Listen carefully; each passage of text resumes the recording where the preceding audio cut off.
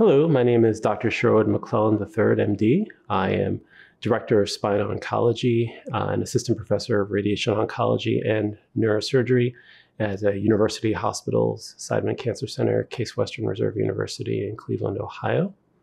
And I have the privilege of discussing one of the abstracts that my lab has submitted that has been accepted at ASCO.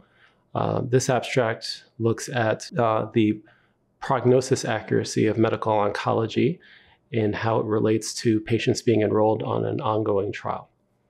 The ongoing trial in this instance is our spine patient optimal radiosurgery treatment of symptomatic neoplasms SPORTSMEN trial. It's a phase 2 randomized controlled trial that officially opened in January 2023. And during the first year of the trial, we examined what proportion of patients who were cleared from a medical oncology prognosis standpoint actually lived as long as medical oncology prognosticated. One of the inclusion criteria of the trial is that patients had to have a prognosis of at least 3 months. All patients on this trial, by definition, had symptomatic spine metastatic disease, so they were all stage 4.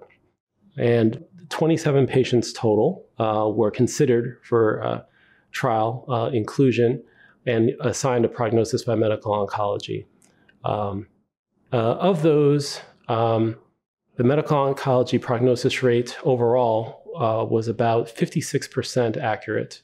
So 44% of patients that medical oncology said prognosticated would live at least 3 months did not.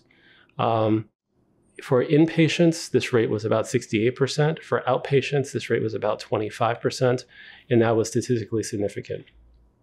So what we found was that medical oncology prognosis was optimistic by a little more than 40%. And this seems high, but it actually is consistent with literature from Japan, the US, and other countries that shows this prognosis rate, estimation rate to be high.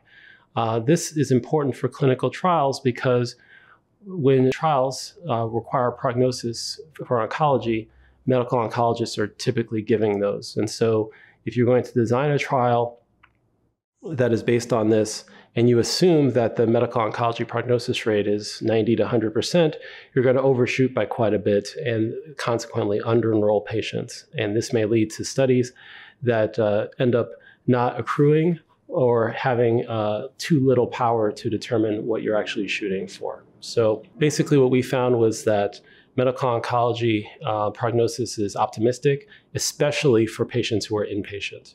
And so this must be kept in mind when considering patients. For this reason, our lab has started working on a heuristic scale to more objectively quantify prognosis in patients. And this is underway, and we expect to present this in the near future. Don't forget to like, comment, share, and subscribe to Oncodaily on YouTube. Hit the bell icon to stay updated.